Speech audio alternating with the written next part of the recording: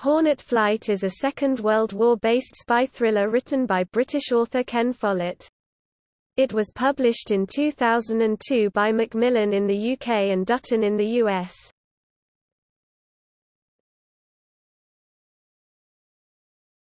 Topic: Plot introduction. By late June 1941, the United Kingdom alone stood against Nazi Germany on the Western Front.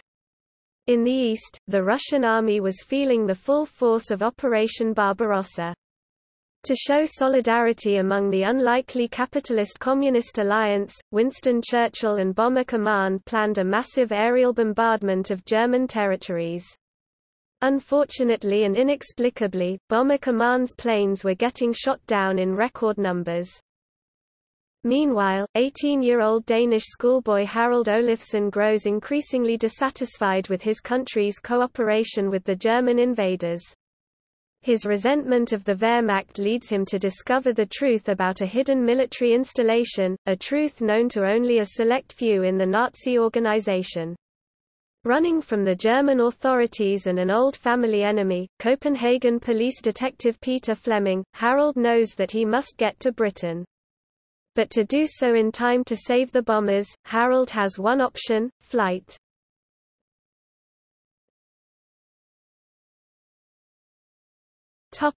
Historical background to the novel.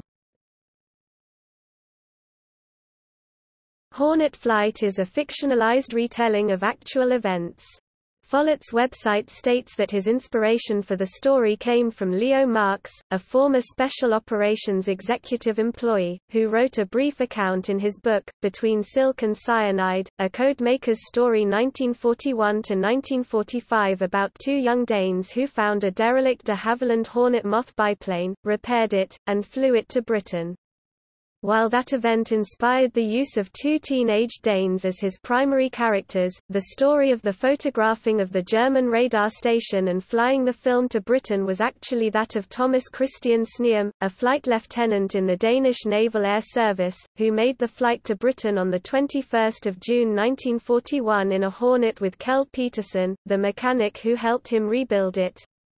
Sneum was arrested as a suspected double agent before being returned to Denmark as an agent, from which he escaped again in 1942 by crossing the ice to Sweden with a fellow naval aviator. The German radar installations causing the havoc with the British bombers are historical. The Freya radar that Harald investigates was part of the Kammhuber line, the German night air defense system along the North Sea. The Freya radar, with a range of 100 miles, was used to detect an incoming bombers at long distance. Then two modified Wurzburg Ries Wurzburg Giant radars tracked a single British bomber and a German night fighter to bring them together. The RAF tactically countered the line by concentrating all its bombers through a single radar sector in a bomber stream, allowing the bulk to escape interception because the system could only concentrate on one bomber at a time. However, the actual events alluded to in Hornet Flight occurred a year later than in the novel, and without connection to the German invasion of the Soviet Union. The Himmelbett structure of radar installations did not become operational until late 1941. RAF bomber losses increased by 50% in the first months of 1942, but the trend was reversed with the first 1,000 bomber raid on Cologne on 30 May 1942. The concept of the bomber stream was not the result of espionage by resistance operatives in any occupied country, but resulted from statistical analysis of British operations. The strict Protestant community in which Harald Olafsson grew up and against which he rebels in the earlier part of the book is typical of those dominated by the religious movement known as the Church Association for the Inner Mission in Denmark, of which West Jutland is a stronghold.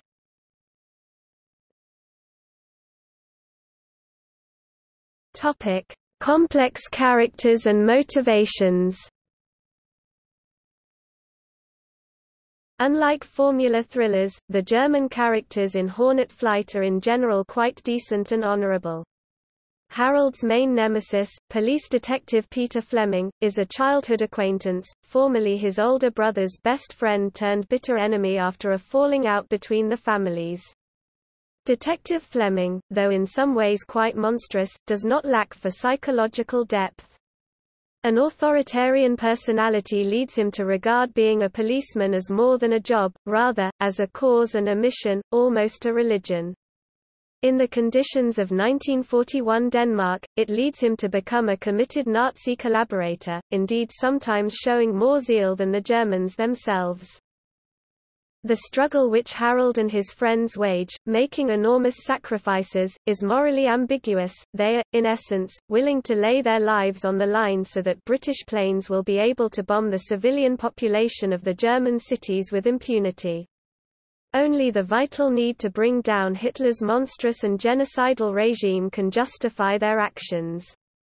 Follett brings home the point by having the RAF, using the information which Harold and Karen brought at such high price, set out to bomb Hamburg, where Harold's beloved Jewish aunt and cousin live, who used to come over to merry holidays at Harold's parents' home. At the book's end, Harold remains with the gnawing doubt that he may have caused their deaths, and, while not making him doubt the rightness of what he did, it does make him less than jubilant at his well-earned victory. This novel generated some controversy when a veteran of the Royal Air Force, Alan Frampton, wrote to Follett to complain about a character in the prologue to the story, Charles Ford, a black RAF officer. Frampton, who resides in Zimbabwe, claimed that there were no black officers in the RAF, and accused Follett of including the character as a sop to black people. Ulrich Cross, a black former RAF squadron leader and the man on whom the character of Charles Ford was based, refuted Frampton's claims in an article published in the Trinidad Express. Over 250 Trinidadians alone served in the RAF during World War II.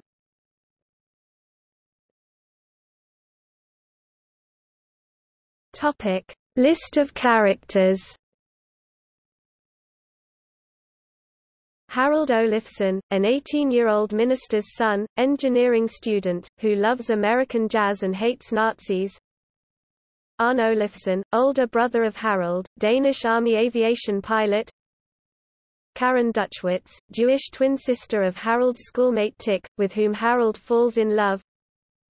Hermia Mount, MI6 agent engaged to Arne Olafsson before the war. Peter Fleming, Copenhagen detective, enemy of the Olafssons. Tilda Jespersen, police colleague of Fleming. Digby Hoare, advisor to Winston Churchill, who loves Hermia. Paul Kirk, Danish Army aviation pilot and member of Hermia's spy network, the Nightwatchman. Walter Braun, Nazi general overseeing the Danish police.